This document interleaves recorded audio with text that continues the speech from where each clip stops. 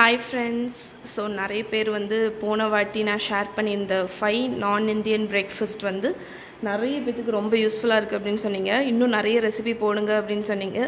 அதனால இந்த வாட்டி நான் உங்களுக்கு 5 kids friendly breakfast options இல்லனா ஸ்கூல்ல இருந்து அவங்க வந்ததுக்கு அப்புறம் சாப்பிடக்கூடிய மாதிரி ஈஸியான ஹெல்தியான ரெசிபி காணிக்க போறேன். சோ இங்க பாத்தீங்கன்னா மகா குட்டி தூங்கிட்டு இருக்கா. இல்ல மகி குட்டி தூங்கிட்டு இருக்கா.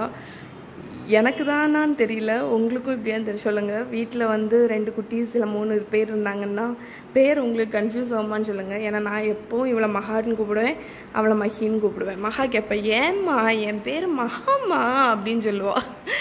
ஸோ மஹி குட்டி நல்லா தூங்கிட்டு இருக்கா. மகா வந்து ஸ்கூல்லேருந்து வர டைம் ஆயிடுச்சு. ஸோ நான் இப்போ செஞ்சேன்னா அவளுக்கு வந்து ஈவினிங் கொடுக்கறதுக்கு கரெக்டாக இருக்கும். ஸோ டைம் வந்து 3:10, அவள் 3:55 போல் வந்துடுவாள்.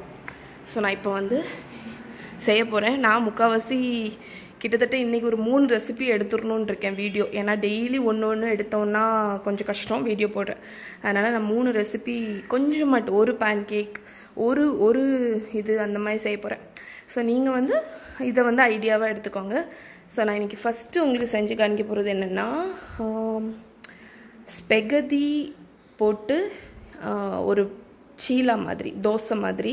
நீங்கள் வந்து ஸ்பெகதி உங்கள்கிட்ட இல்லை அப்படின்னா என்கிட்ட வந்து இந்த கண்டெய்னர் எங்கே வாங்கினீங்கன்னு கேட்டிருந்தீங்க. இது நான் இங்கே லோக்கலில் ஒரு கடையில் தான் வாங்கினேன், பாஸ்தா கண்டெய்னர் அப்படின்னு. ஏன்னா ஸ்பெகதி போட்டு வைக்கிறதுக்கு. ஸோ இந்த ஸ்பெகதி தான் யூஸ் பண்ணி பண்ண போகிறேன். இது உங்கள்கிட்ட இல்லைன்னா நீங்கள் வந்து சேமியா கூட குக் பண்ணி போட்டுக்கலாம். ஸோ ஃபஸ்ட்டு தண்ணி கொஞ்சம் பாயில் பண்ண வச்சுருக்கேன். நான் இன்றைக்கி ஒரு பேன் கேக் தான் பண்ண போகிறேன். அதனால் கொஞ்சமாக தான் ஸ்பெகதி போட போகிறேன். நீங்கள் உங்களுக்கு தக்கன போட்டுக்கோங்க. நான் ஜஸ்ட் ஐடியா தான் தரேன்னா. சரி, தண்ணி கொதிக்கட்டும். அதுக்கு வந்து தண்ணி நல்லா கொதிக்குது. ஸோ இதில் வந்து ஸ்பெகதி இப்படி உடச்சிட்டு, நீங்கள் இது இல்லைன்னா ஸ்பெகதி இல்லைன்னா சொன்னேன்ல சேமியா, அது போட்டுக்கலாம். ஸோ ஸ்பெகதி போட்டு அது நல்லா குக் ஆகட்டும். ஓகே, இப்போ வந்து இந்த பாஸ்தா வந்து குக் ஆகட்டும். ஓகே, இப்போ நம்ம வந்து ஸ்பெகதி சீலா இல்லைன்னா ஸ்பெகதி தோசை எப்படி பண்ணுறதுன்னு பார்த்துடலாம். ஸோ இந்த பவுலில் வந்து இதில் வந்து நான் குக் பண்ண அந்த பாஸ்தா இருக்குல்ல, ஸ்பெகதி, அதை போட்டிருக்கேன். நீங்கள் வந்து சேமியா கூட யூஸ் பண்ணிக்கலாம். ரொம்ப கம்மியாக தான் போட்டிருக்கேன். கிட்டத்தட்ட ஒரு 3 டேபிள் ஸ்பூன் அளவுக்கு தான் இருக்கும். ஸோ அதில் வந்து நான் வந்து ஒரு 2 டேபிள் ஸ்பூன் ரவை. ஓகே, ஸோ ரவையும் போட்டு, தயிர் அதுவும் அதே மாதிரி ஒரு 2 டேபிள் ஸ்பூன்.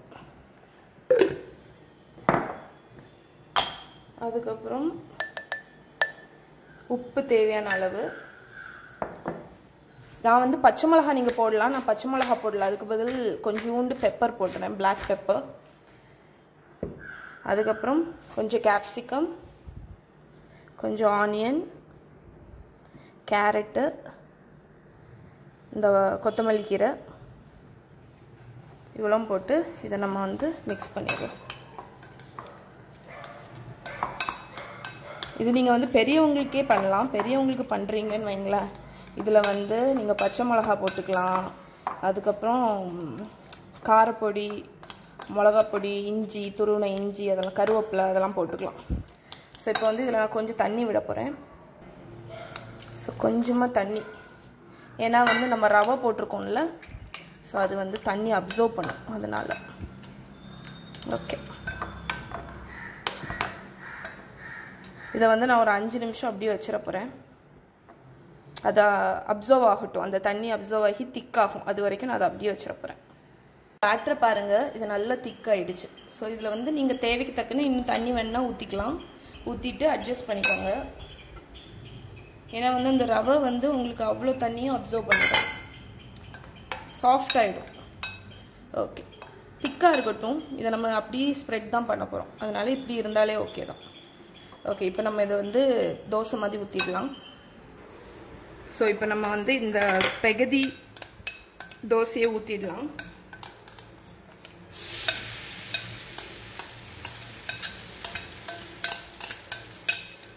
நான் கரெக்டாக ஒரு பேன் கேக் வர்ற அளவுக்கு தான் பேட்டர் வந்து ரெடி பண்ணேன்.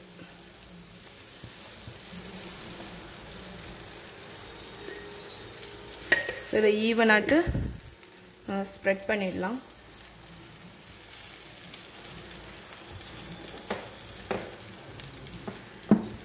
இதில் நம்ம இடையில அந்த இது வர்ற ஸ்பெகதி பாஸ்தா வர்றதுனால உங்களுக்கு வந்து டெக்ஸ்சர் வந்து நல்லாயிருக்கும்.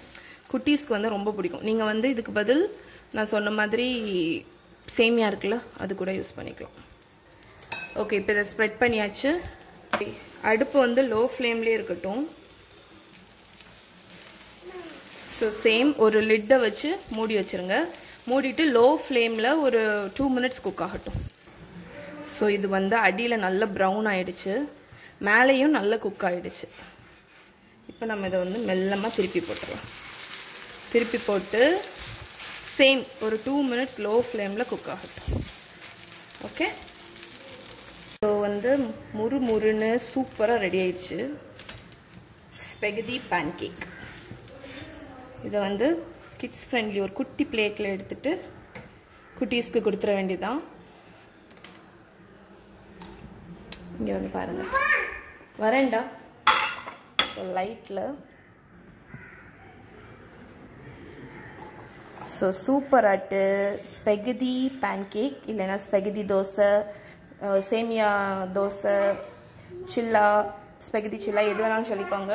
ஹெல்தியான ஒரு பிரேக்ஃபாஸ்ட், இல்லைன்னா ஸ்கூல்லேருந்து வந்ததுக்கப்புறம் ஒரு லைட் ஸ்நாக்ஸ் டின்னருக்கு முன்னாடி.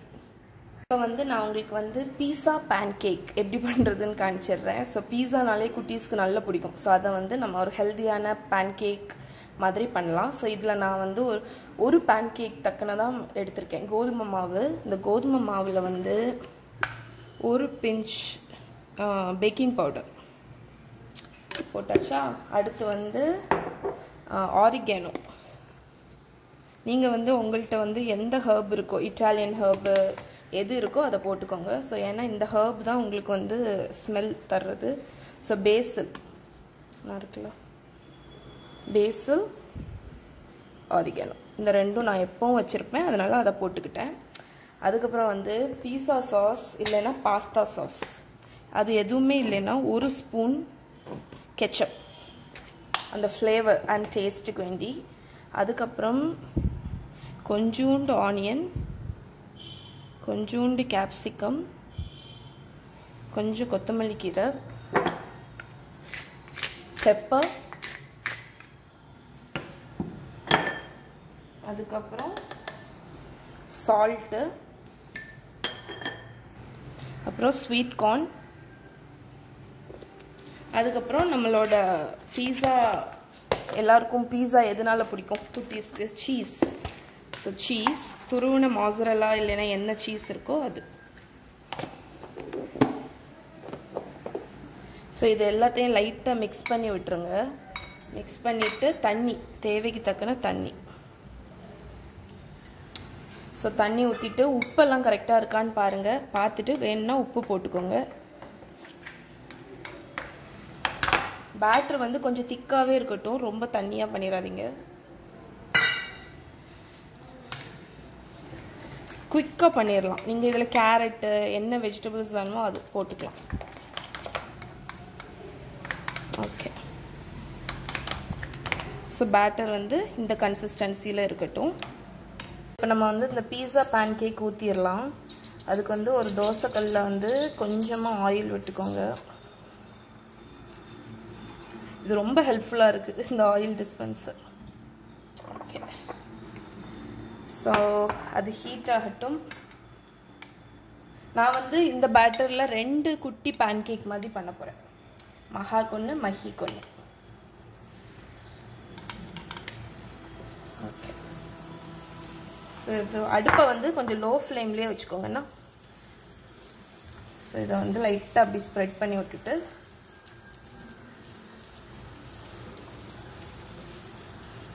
ஓகே, கொஞ்சம் திக்காகவே இருக்கட்டும். அதுக்குன்னு ரொம்ப தடியாக ஊற்றிடாதீங்க. ஸோ இதை ஊற்றியாச்சுல. இப்போ வந்து நம்ம மூடி போட்டுடலாம். மூடி போட்டு ஸ்லோ ஃப்ளேமில் ஒரு 2 minutes குக் ஆகட்டும். அப்போ தான் வந்து அடிப்பக்கம் நல்ல ப்ரௌன் ஆகும் உங்களுக்கு. ஓகே, இப்போ வந்து ஒரு 1 minute ஆயிருக்கு. ஸோ மேலே வந்து நல்ல குக் ஆகிடுச்சு. இப்போ நம்ம வந்து ஃப்ளிப் பண்ணிடலாம். ஓகே, இப்படி தான் ஆகணும். ஸோ ஃப்ளிப் பண்ணிவிட்டு அடிப்பக்கம் குக் ஆகட்டும் லோ ஃப்ளேமில். அதுக்கடையில் இதுக்கு மேலே என்ன பண்ணணுன்னா, நீங்கள் வந்து இதை இப்படியே சர்வ் பண்ணலாம். பட் நான் வந்து இது ஆப்ஷனல் தான். ரொம்ப டேஸ்ட் ஆக்குறதுக்கு வேண்டி ஒரு ஸ்பூன் டொமேட்டோ சாஸ், பீஸா சாஸ், எந்த சாஸ் இருக்கோ அதை அப்படி மேலே ஊற்றிட்டு கொஞ்சம் சீஸ். ஓகே, ஸோ கொஞ்சம் சீஸை மேலே போட்டுட்டு, ஸோ பீஸா மாதிரியே இருக்கும் பார்க்குறதுக்கு. டேஸ்ட்டும் வந்து ரொம்ப சீஸியாக இருக்கும். ஸோ சீஸையும் போட்டுட்டு அந்த ஹர்ப் இருக்குல்ல, ஜஸ்ட் ஹர்பை வந்து இப்படி ஸ்ப்ரிங்கிள் பண்ணிட போகிறேன்.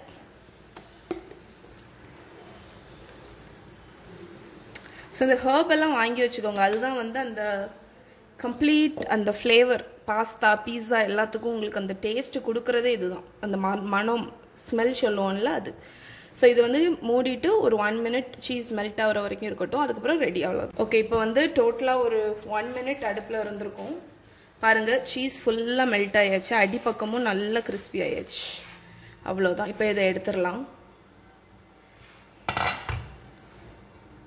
பாருங்கள், பீஸா பேன் கேக் சூப்பராக ரெடி ஆயிடுச்சு. இப்போ நான் வந்து இதை ஒரு பிளேட்டில் வந்து எடுத்து கட் பண்ணிட போகிறேன்.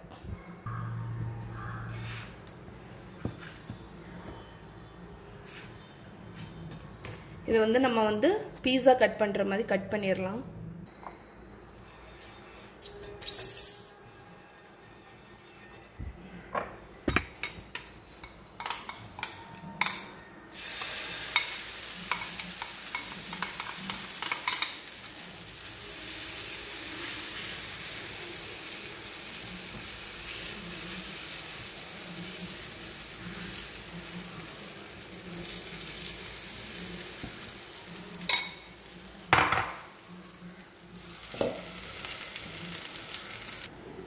ஸோ சூப்பராட்டு பீஸா பேன் கேக் ரெடி ஆயிடுச்சு பாருங்கள். ஸோ இது ஃபர்ஸ்ட் ரெசிபி செஞ்சு முடிச்சாச்சு. Sorry, second recipe. Okay, so இந்த பீஸா பேன் கேக் வந்து ட்ரை பண்ணி பாருங்கள், எப்படி இருக்குன்னு சொல்லுங்கள். செஞ்சு முடிக்க முன்னாடி மஹி குட்டி முழிச்சாச்சு. மஹி குட்டி ஹாய் சொல்லு. அவளுக்கு ஆப்பிள் வேணுமா, அதனால் ஆப்பிள் வெட்டி கொடுத்துருக்கேன். மஹிமா ஹாய் சொல்லிடு. செல்லம் ஹாய் சொல்லு. ஹாய் சொல்ல வர வர நீ சொல்லவே மாட்டிக்க. ஹாய் அப்படிதானே? ஹாய் சொல்லிரு. யார் சொல்லுவான்னு பார்ப்போமா? 1 2 சொல்லு. ஃபர்ஸ்ட் சொல்லு, ஹாய் சொல்லு. வர வர சொல்லவே மாட்டுக்காங்க. அழகா சொல்லிட்டு இருந்தோம், இப்போ வர வர சொல்லவே மாட்டோம். மூணாவது ரெசிபி வந்து ஒரு smoothie recipe, banana peanut butter smoothie. So banana வந்து நல்ல பழுத்த பழத்தை கட் பண்ணி போட்டுக்கோங்க. ஸோ கட் பண்ணி போட்டுட்டு நெக்ஸ்ட் வந்து பீனட் பட்டர். ஸோ என்னோடய பிளாகில் வந்து ஹோம்மேட் பீனட் பட்டர் ரெசிபி இருக்குது. ஸோ இது வந்து all natural peanut butter, sugar add கிடையாது இந்த பீனட் பட்டர். ஆனால் என்னோட பிளாகில் வந்து ஹோம்மேட் பீனட் பட்டர் இருக்குது. லிங்க் நான் கொடுக்குறேன், இல்லைன்னா நீங்கள் என்னோடய பிளாகில் பாருங்கள். ஸோ இதை நம்ம ஆட் பண்ணலாம். ஸோ ஒரு பனானா ஆட் பண்ணுறீங்கன்னா ஒரு 2 டேபிள் ஸ்பூன் அளவுக்கு பீனட் பட்டர். அதுக்கப்புறம் சர்க்கரை, நான் வந்து நீங்கள் ஹனி யூஸ் பண்ணிக்கலாம். நான் ஒரு டேபிள் ஸ்பூன் அளவுக்கு பியோர் சர்க்கரை ஆட் பண்ணுறேன். நீங்கள் வந்து ஹனி ஆட் பண்ணிக்கலாம். ஸோ மகாக்கு ஹனி பிடிக்காது டேஸ்ட்டு, அதனால் நான் சர்க்கரை ஆட் பண்ணுறேன். நீங்கள் ப்ரௌன் சுகர் ஏதாவது ஒரு ஸ்வீட்னர் ஆட் பண்ணிக்கலாம். இப்போ வந்து பால் நல்லா காய்ச்சி ஆற வச்ச கோல்டு மில்க் ஆட் பண்ணுங்கள். ஃபஸ்ட்டு வந்து கொஞ்சமாக ஆட் பண்ணிவிட்டு அரைச்சிடுவோம், இல்லைன்னா வந்து பழம் வந்து முழுசாக கிடக்கும், ஒழுங்காக அரையாது. ஸோ கொஞ்சமாக ஊற்றி நான் இதை நைஸாக அரைச்சிட்டு வரேன். ஸோ இப்போ பார்த்தீங்கன்னா நல்ல ஸ்மூத்தாக நான் அரைச்சாச்சு. இப்போ வந்து மிச்சம் உள்ள பாலையும் ஊற்றி நான் வந்து அரைச்சிட போகிறேன். ஸோ நம்ம இப்போ சர்வ் பண்ணிடலாம்.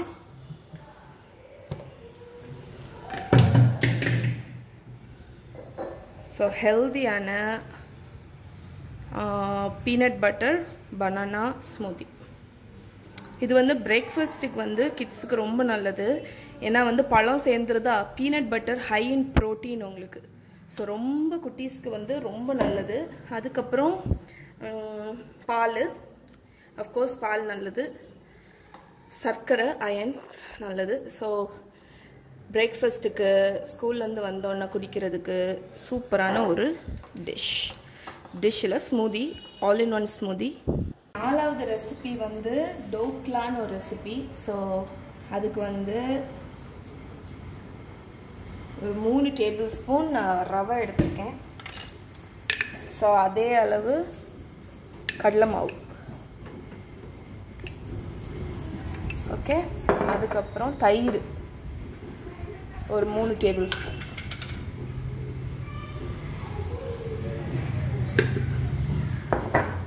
இதை வந்து மிக்ஸ் பண்ணி ஒரு பேட்டர் மாதிரி ரெடி பண்ணிக்கலாம். தேவைக்கு தக்கன தண்ணி ஊற்றிக்கலாம். ஓகே, இப்போ இது மிக்ஸ் பண்ணியாச்சா? இதுவும் வந்து ஒரு ப்ரோட்டீன் ரிச்சான ஒரு பிரேக்ஃபாஸ்ட் ஸ்நாக்ஸ் தான். ஸோ நான் இதில் வந்து கொஞ்சோண்டு கேரட்டும் கொத்தமல்லி கீரையும் மட்டும் போடுறேன். இது ஆத்தென்டிக் வெர்ஷன் ஆஃப் டோக்லா கிடையாது. நான் வந்து உங்களுக்கு வந்து ஆத்தென்டிக் கரெக்டாகிட்டு எப்படி பண்ணுங்கிறது சொல்கிறேன். ஸோ கொஞ்சமாக தண்ணி ஊற்றிக்கிறேன் கன்சிஸ்டன்சி அட்ஜஸ்ட் பண்ணுறதுக்கு. ஸோ ப்ராப்பரான ஒரு டோக்லா ரெசிபி வந்து தனியாக நான் போடுறேன். இது வந்து கிட்ஸ் ஃப்ரெண்ட்லி, டக்குன்னு நம்ம பண்ணுறதுக்குள்ள ஒரு ரெசிபி. ஓகேயா, பேட்டர் வந்து ரெடி ஆயிடுச்சு. இப்போ நம்ம இதில் வந்து உப்பு போட்டுடலாம். ஸோ இதில் தேவைக்கு தக்கன உப்பு, கொஞ்சம் எல்லோவாக இருக்கணும்னு மஞ்சள் பொடி, அப்புறம் கொஞ்சோண்டு பெப்பர் போட்டு நல்லா மிக்ஸ் பண்ணிடுங்க.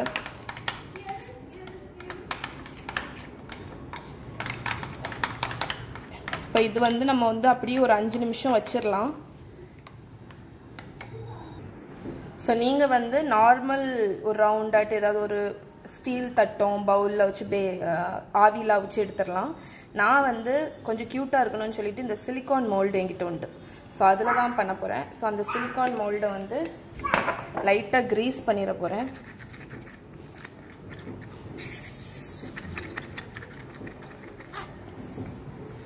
க்ரீஸ் பண்ணிட்டோன்னா அது ஈஸியாக வெளியே வரும். அதுக்கு வேண்டி ஐயோ, ஓகே, உங்கள்கிட்ட சிலிக்கான் மோல்டு இல்லைன்னா இந்த மாதிரி சின்ன கிண்ணத்தில் கூட நீங்கள் வந்து நம்ம வந்து ஆவியில் வந்து அவிச்சு எடுத்துடலாம்.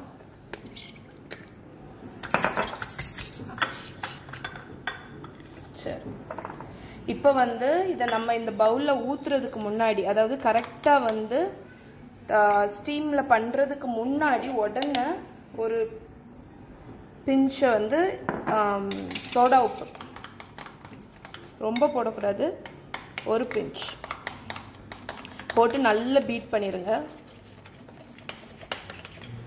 சோடா உப்பு வந்து உங்களுக்கு வந்து தயிர் ஊற்றிருக்கோம்ல, அந்த தயிர் கூட ஆக்டிவேட் ஆகி உங்களுக்கு நல்ல லைட் ஆகும் பேட்டர். ஓகே, இப்போ நம்ம வந்து இதில் ஊற்றிடலாம் இந்த மோல்டில்.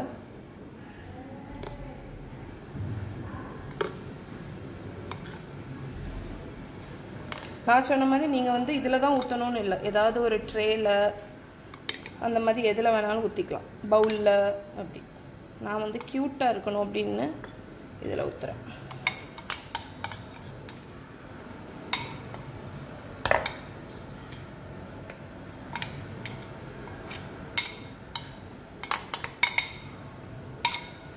சரி, இப்போ இது எல்லாத்தையும் நம்ம ஸ்டீமரில் வச்சிடலாம். ஸோ நம்ம இட்லி அவிக்கக்கூடிய பாத்திரத்தில் கீழே அந்த பிளேட் வச்சுட்டு இது வச்சுருக்கேன். ஸோ இப்போ வந்து மூடியை வச்சு நம்ம மூடிடலாம். ஓகே, இது வந்து ஒரு 8லேருந்து 10 நிமிஷம் வரைக்கும் அவியட்டும். அந்த ரெசிபி வந்து ஸ்டீம்டு எக் கப்ஸ் அப்படின்னு.